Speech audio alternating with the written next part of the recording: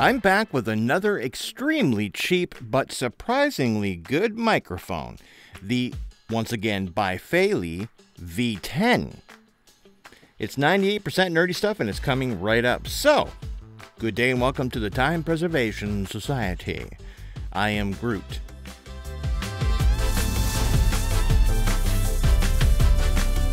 Be sure to like and subscribe and hit that bell notification so you can be notified the minute new content drops. Cheers. Okay, so am I losing my marbles, or does this thing sound not bad? Almost good. I mean, there's no way they could bottle lightning twice, is there? Can this Chinese company create two kick-ass mics for cheaper than a dinner at the Olive Garden?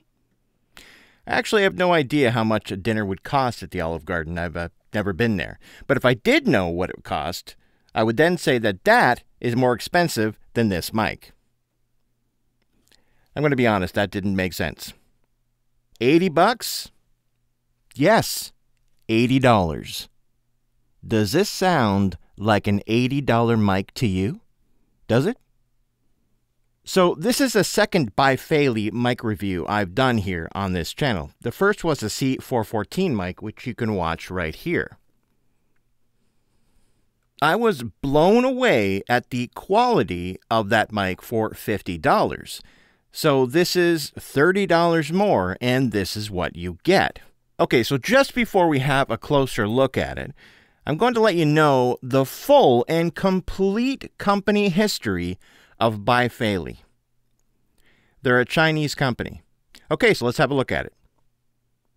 This mic is much larger than I thought it would be, and it's made in the style of an Austrian Audio OC18 or OC818 or even a JZ mic, but with a few slight differences.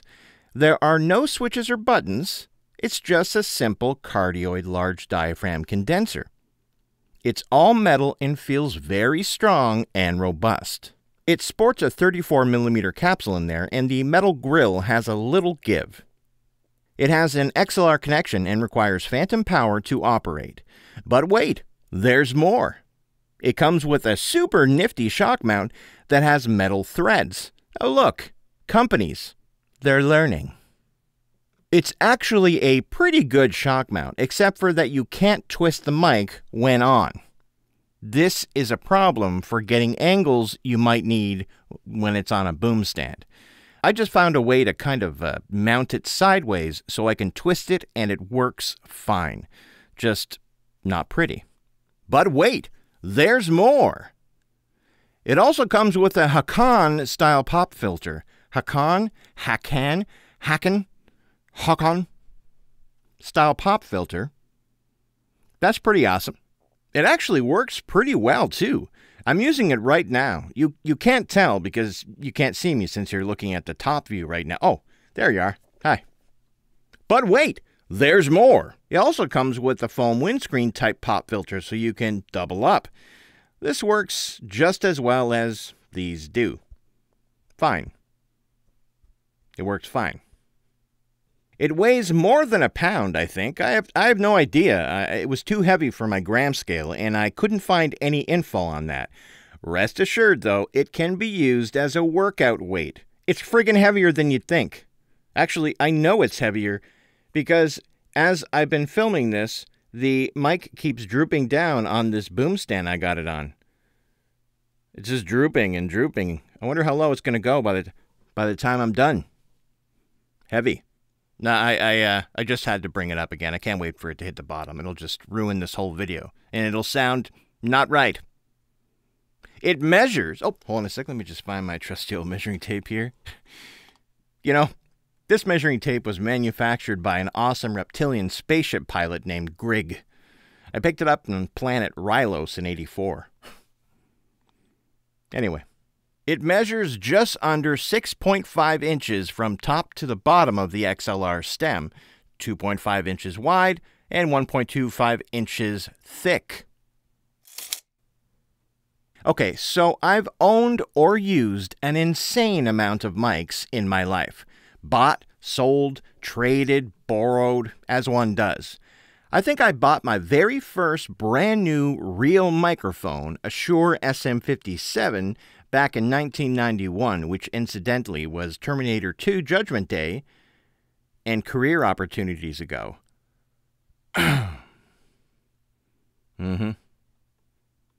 Ever since, I've powered through so many cheap and expensive mics alike. The question I have is, where were cheap, good mics all my life?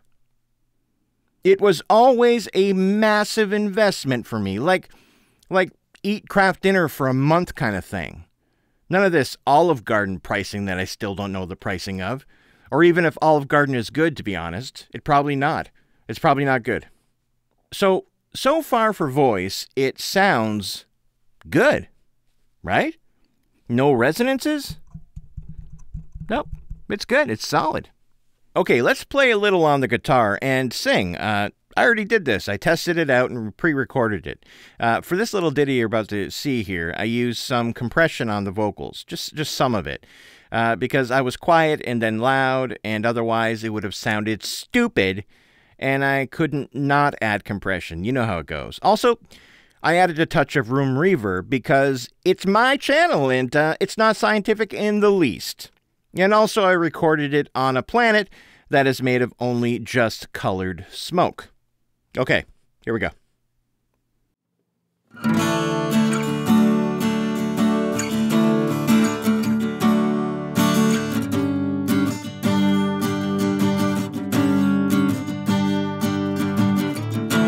I found another mic and I like it. Yeah, I like it. This mic is wicked cheap, but it's not sharp. No, it's not sharp. I like it more than the road into an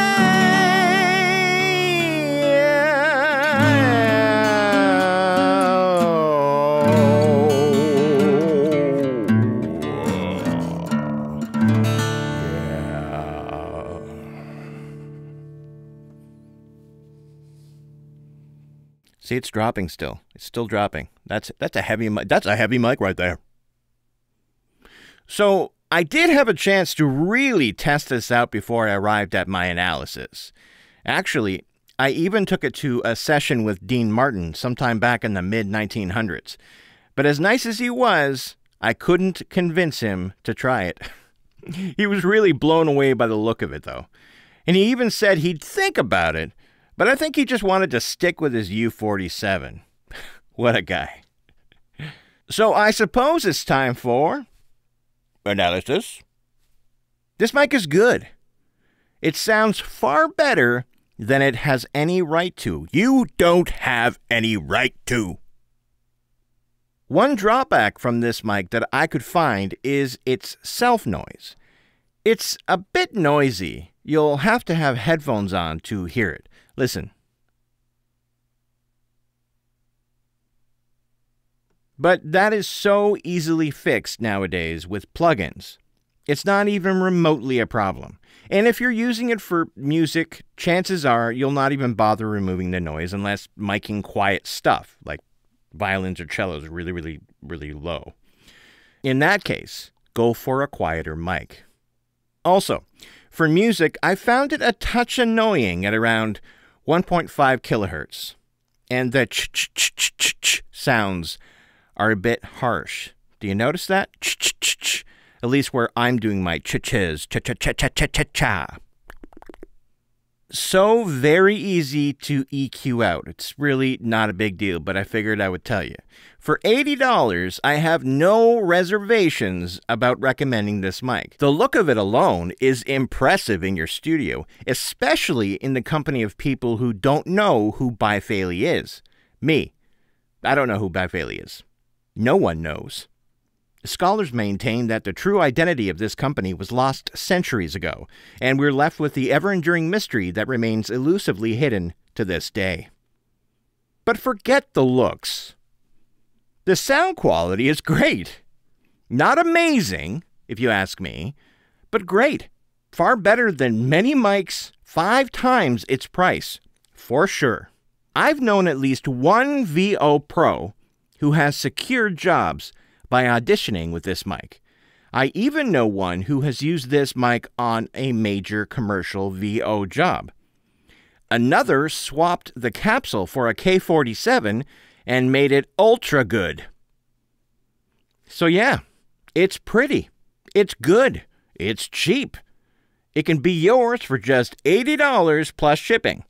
Probably like $110 US when all said and done. That's of course at the time of this video. The mystery company that is Bai Fei Li might suddenly know what they've got with these mics and jack up the prices. Who knows? Check out the description below for a link to purchase this mic. The shipping here in Canada from China is $30 US, and it arrived here in exactly a week. Both mics got to me in precisely a week. As for me, I enjoy the $50 414 more than this V10. But that's just me. So that's it. I am Groot. Bye now. End transmission. Yes, yes. Oh no, you didn't focus right. Focus on this one. And watch these other videos. These ones right there. These ones, yes, you see. Watch them. Good. I will see you later. Goodbye.